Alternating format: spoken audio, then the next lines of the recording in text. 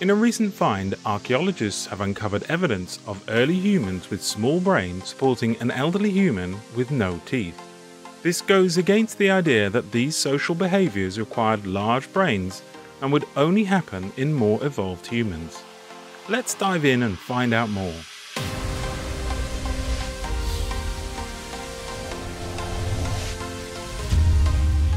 One of the most important sites in the story of human evolution can be found close to the Georgian capital Tbilisi. Near the twisting river with forests, fields, black basalt hills stretching for miles, there is a site which is barely 10 acres in size. It is dominated by medieval ruins and a small working monastery, where the monks tend hives of honeybees. Despite these buildings, the surroundings have not changed much in the last 2 million years. If we wind back the clock, then this area was a biodiverse hotspot and was home to a unique assemblage of carnivores, including several big cat species from Africa, Europe, and Asia. Previously, we've looked at the story of new finds from Crete, which showed that the idea of humans evolving and then migrating out of Africa was wrong. These finds in Crete seem to indicate that the humans were already present in Europe, right at the beginning of their evolutionary branch. In Georgia, the finds also seem to support this idea, with more evidence of hominins outside of Africa. Since the late 80s, this site has been a treasure trove of discoveries. In a new piece of research, a team led by the University of Zurich have analysed the likely brain organisation in these early hominins, and it upends a long-held belief that the quintessential human behaviours require big, complex brains. The hominins they uncovered had surprisingly primitive ape-like brains, and yet they were able to produce a variety of tools and exploit animal resources. More remarkable is that it appears as if their society also took great care of their elderly. They discovered the skull which belonged to an elderly toothless individual who would have been unable to eat on their own. It is thought that they did not have access to fire, so could not cook their food. So it would have been impossible for a toothless individual to survive. On top of this, they lived amongst what appeared to be an extraordinary concentration of big carnivores. This is really astounding. This provides a completely new perspective on what these human behaviours mean in terms of brain evolution. The fossils in this region stand apart for a number of reasons. The site itself is in a transitional region between Georgia's wet, humid west and its arid east. It sits along a migratory path for animals that summer at higher elevations in the mountains to the north. The area itself sits at the confluence of two rivers with narrow, deep valleys which naturally concentrate the animals. More than 10,000 animal bones have been found from the site, and these include at least 50 different mammal species. So unique is the combination of areas that these animals include a very fascinating mix that seems to spread 3 continents.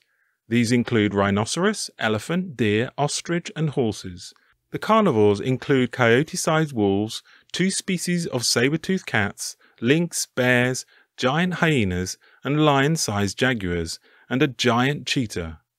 The plants and trees also paint a very strange picture. It consists of a patchwork of forests and grasslands. This means that there is such diversity that there is something there for everybody. This paradise seems to have been a very short-lived event.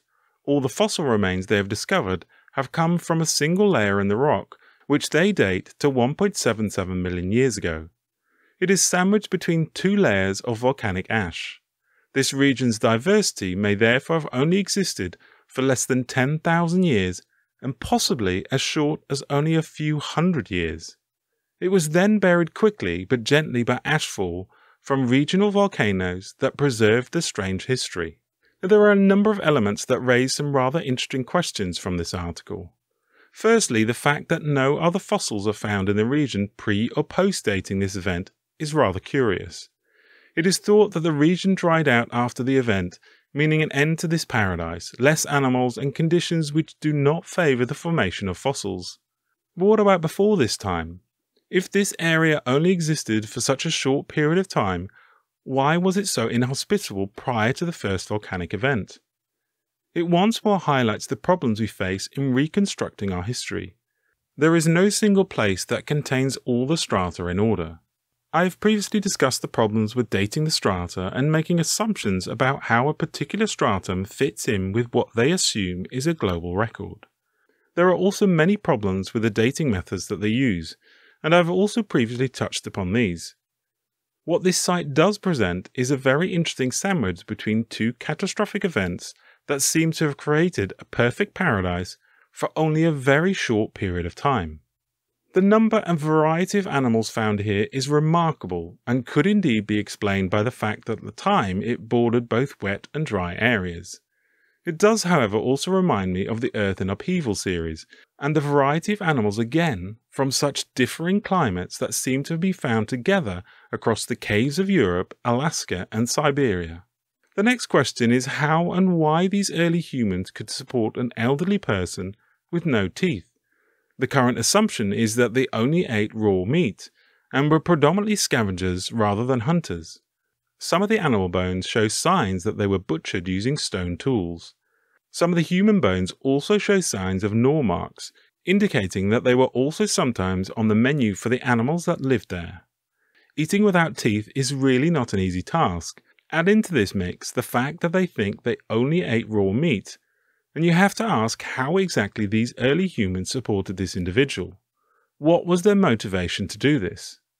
It is assumed that these sorts of quintessential behaviours would only happen with larger brains.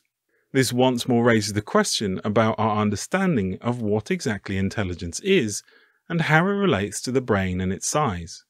What triggered the event prior and just after this period?